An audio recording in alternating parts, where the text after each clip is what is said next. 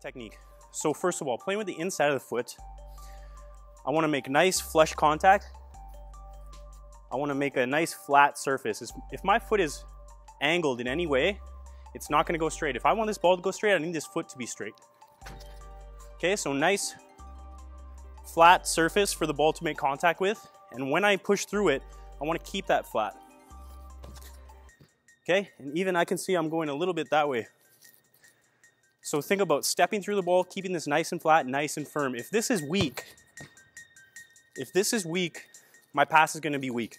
Okay, so a lot of people, they'll have good contact, but when they'll have good foot flexion, but when they make contact, the foot goes weak. Okay, you're good till here, and then you hit it, and then you come weak. So focus on keeping your foot nice and firm, keeping a nice flat surface for the ball to make contact with, keeping it through the ball, stepping through to your target. My foot is staying on the ground, but I'm hitting through the center of the ball. If you're leaning back, if you're getting too far under, it's gonna pop up. Say you're warming up. How many times are you just passing? Yeah, whatever, pass, let's start the practice. Every pass you make, whether it's warm up, practice, drill, in a game, take pride in those passes. Do not give the ball away. If you want to take care of the ball better, become a better playmaker. These are soccer passing drills you can do by yourself. First, let's just play two touch. Okay, so everything we talked about, good passing technique, body over the ball, open up the foot, playing with both feet.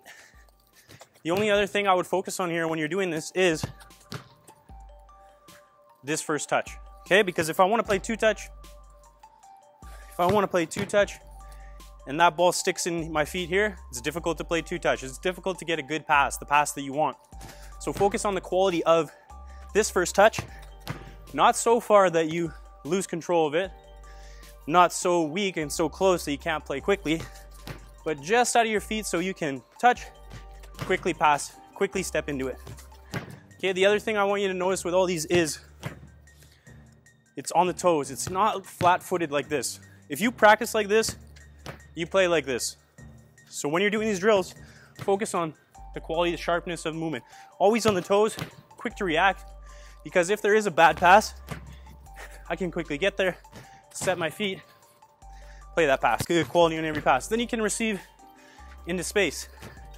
Okay, so don't always stop the ball dead, especially in a game. If I always stop it here, I'm easy to defend. Attack with your first touch. Get away from the defender with your first touch. So into space, play your pass.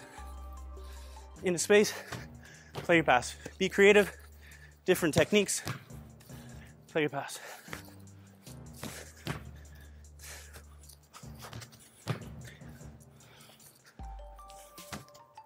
You could play one touch. Okay, so again, on the toes, focus on quality. When you're playing one touch, the contact point, the focus on the contact point becomes even more important. So you can see when I'm hitting these passes, I'm over the ball, but a lot of people hit their pass and they're not even looking at the ball, they're already looking at the target. Yes, you want to have your head up, but when it's time to make contact, find the center of the ball if you want to make it go straight, and actually watch your foot to the center of the ball so you make good contact. Sharpness of the feet, playing with both feet, inside the foot. If I ever don't like my technique, say I had a bad pass on my left, I'm not just gonna go back to my right. I'm gonna come back to my left. I might get an extra 10. Really tighten it up until I'm happy with that technique.